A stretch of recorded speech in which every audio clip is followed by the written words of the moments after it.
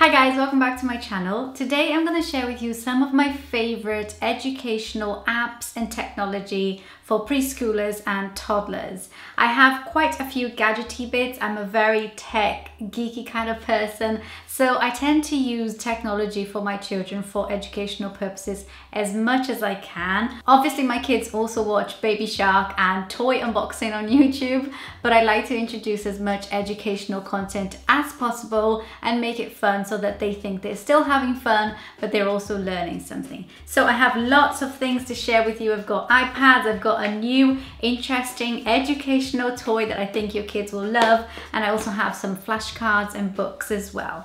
So I hope you guys enjoy this video. I'm going to put timestamps on this video for everything that I mentioned so that you can just press the timestamp on the comments below and it will take you straight to each product. So hopefully that will make it easier to navigate if you don't have much time and you just want to see one specific item that I'm mentioning. And yeah, hope you enjoy this video. Give it a thumbs up if you enjoy it, and if you're new to my channel, I would love for you to subscribe. I post weekly videos about parenting, lifestyle, beauty, so I hope you will subscribe to my channel. And now let's get straight into the video. So I'm going to start with probably the most interesting piece of technology that we have for our children, and it's this little thing here called Lunii. This is a storyteller, so it's a bit like a radio, but it's also interactive. And I was sent this by the brand, and when they told me what the product was, I was so excited. I'm not being paid to talk about this. This is not a sponsored video. They just sent me this to see if I would like it, and I love it. James uses this, I'd say once a week at bedtime. I don't like to give it to him every night because otherwise he'd stay awake all night. The best thing about this is that you can give your child some, interactive, entertaining, educational time without it being on a screen. So if you're really trying to limit your child's screen time, this is a great way for them to kind of feel like they're getting the benefits of a screen, like an iPad or a phone or something, but not actually getting the damaging effects of a screen, like the blue light, which in great quantities can be harmful for children, and also that addictive side of screens and tablets and phones. So the way that it works is that it comes loaded up with loads and loads of stories, and you can also download more stories on the Lunii website. And there's like a little charging port here, which also doubles as a transfer cable, so you can plug it into your computer and then transfer some stories onto the Lunii. And then there's also a headphone jack, and this is your on and off button. So the off is completely turn the volume down, and then the on turns the volume up. So if I turn it on, you'll be able to start to hear it. Press OK to listen to the stories of Suzanne and Ben.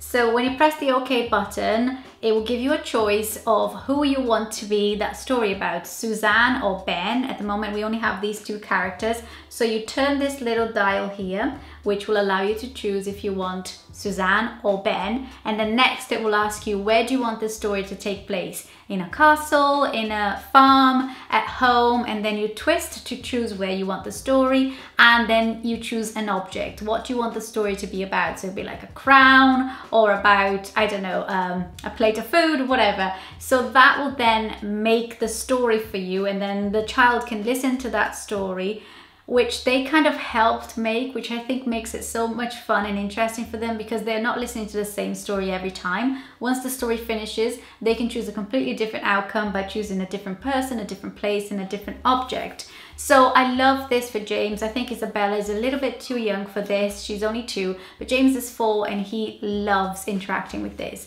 I usually let him have this on a Saturday night because he can stay awake a bit longer, kind of listening to the stories. He just really likes it, and I think it's really educational because they are listening, paying attention to stories, but they don't have to have a screen. I'll leave a link below to Lunii for you to check it out. If you have, a nephew or a niece as well, or a grandchild, I think this would be a great birthday present and something definitely unexpected that most parents don't know about, and they would be delighted that their child is getting some educational content without it being a screen. Now moving on to screens, because we know we can't avoid them. But if used properly, they can actually be a great resource for your children to learn and to develop lots and lots of skills. So what I try to do is use educational apps as much as possible for my children. And I'm going to share some of my favorites with you today. I'm going to start by telling you which devices we have. So we have a regular, I think it's 9.7 inches iPad. This is a new iPad, so we bought it recently. And it supports Apple Pencil, which is great because that's the reason why we bought this iPad, so James can practice his pencil grip and writing properly. So it's been great for that, and I use that for work as well. And we also have an iPad mini that we give to the children to do some independent play. So if they want to watch a YouTube video, if they want to play on any of the apps that I'm going to mention, this is what we give to them. It's quite an old one. It's a first generation iPad mini, but it still works, and we're not too precious about it, knowing that it's so old and it's probably not worth that much nowadays, but it's perfect for the kids to use. And this case is from Amazon. It really protects the iPad as well, so I'll leave it linked below. So in terms of the main educational apps that we use, on this big iPad we have a folder called James, and we have all of the apps that we use for like learning and writing and reading for him. My favorite one is called Pocket Phonics Stories. To get the full version of this app, you do have to pay, but you get 7 days free trial of the full version before you do pay. And I ended up buying it because we love it so much, and I think it's helped James a lot with his reading and his writing. So this is the first level that your child works on, and it's the letters SATPIN. And when you press play, it will show you how to write the letter, and then the child actually goes and traces and writes the letter. And that's why I think the Apple Pencil has been great, because it's helped him not only see how the letter is formed, but properly practice writing instead of just doing it with his finger.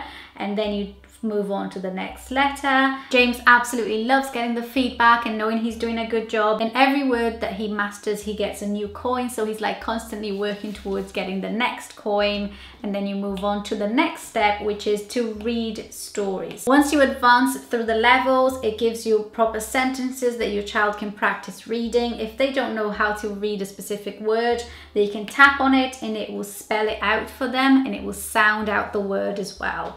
So I love this because this is all in British English as well, and because James lives in the UK and is learning British English, it's good for him to learn the exact way that he's learning in school. He's doing really well. He's currently on level 11 and sounding out the special friends letters, which is great to see him do it and to kind of like show to me how much he's learning in school and applying it to the app. So I tend to use this when he wants to use the iPad, and I say to him, why don't you go and do your hard work? And he loves it. He gets that screen time, but he also gets a lot of education from it. And I feel like it's a way for me to spend quality time with him as well, because I love doing this with him and seeing how far he's come and how much he can read and write. So we absolutely love this app. It's probably my most recommended, like the top recommended app if your child is between the ages of 3 and 4, learning to read and write, and you just want something that will be able to kind of support what they're learning in school. The next app that we like, it's called Writing Wizard. This one is a free app, but we had to pay for the full version because what we wanted this app to do was for him to be able to write his own words. So he wanted to practice writing words that he knows, and the Pocket Phonics app doesn't let you practice specific words. And this one, you can create your own words, so you can write word lists and you can record your voice sounding out that word. So James absolutely loves doing that. He puts all the words that he likes seeing and reading and writing. So he puts his name, Isabella, mummy, daddy, vovo, grandma, grandpa, sloth, gorilla, which is like his favorite animals. And then he can tap onto these words and it will, you know, show how the word is written and sounded by him. And then he just traces onto the letters. Now this one won't help your child write as much because it's not sort of like real precision work. You're just touching where, you know, the little arrow should go, but it's not giving you real feedback of how well you're tracing that word. It's more of like a fun sort of a little bit teaching you how to write, but not much. But it's just exciting because after you do all of this writing, then you can interact with the bits on the screen, which he absolutely loves. It's like so much fun to just move the things around, and there's lots of different patterns as well. So if you choose another word, so like this one is a tiger.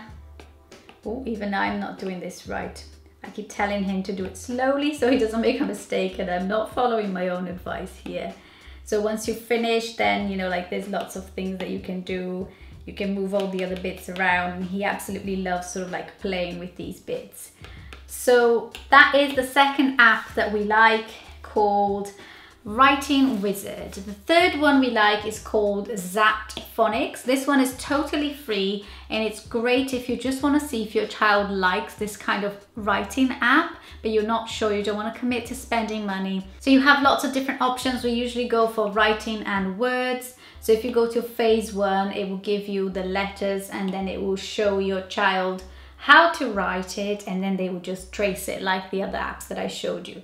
So this is a great sort of like introduction to using the Apple Pencil on a free app for your child. It's really good, sort of like gives you proper feedback. It then gets them to recognize the order of the words. So it says a word for them, and they have to put the letters in the right order. And it's just a really great free app to try, and we like this one as well.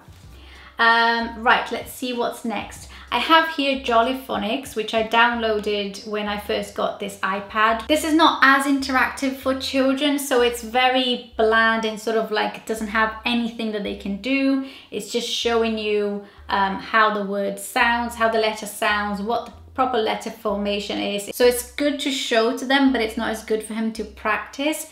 And it also has words that sound with that letter and a little song for them to learn how to sound that letter. So I suppose it's an interesting app, more for parents to teach their children than for the children to learn themselves, like how to do it properly. So these are all sort of like the educational apps that I use to teach James how to read and write, and the ones that I feel are worth the money for us.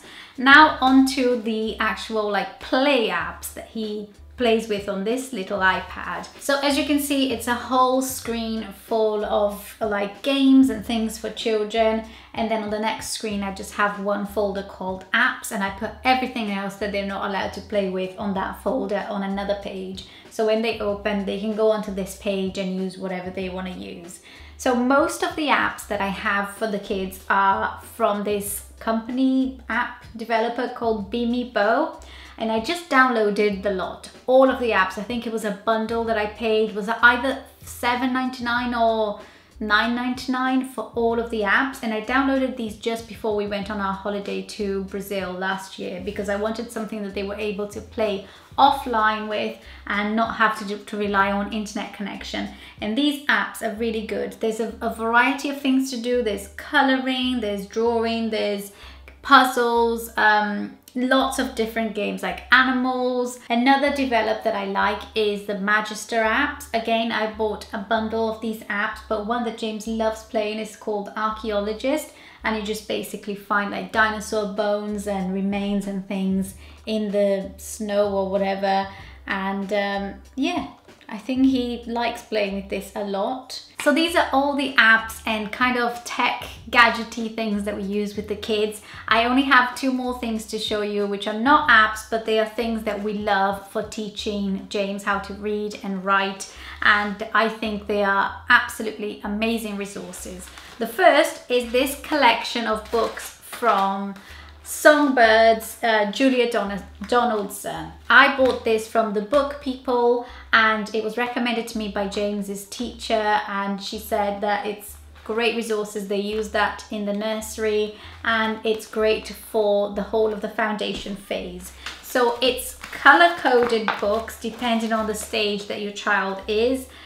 So stage 1 is the purple books, stage 2 are the green books, and then so on and so forth. But what's great about these books is that they are for independent reading. So instead of it being storybooks that you read to your children, they are books that they can start reading by themselves because the words are quite easy for them and it's things that they're learning in school. And James absolutely loves reading these books to us. He feels amazing knowing that he can actually read these little stories. It starts kind of like really easy and then it gets harder as you move on through the stages and the levels. So I just bought the whole collection. So I thought I'd mention these because they came highly recommended and I just want to pass on the recommendation.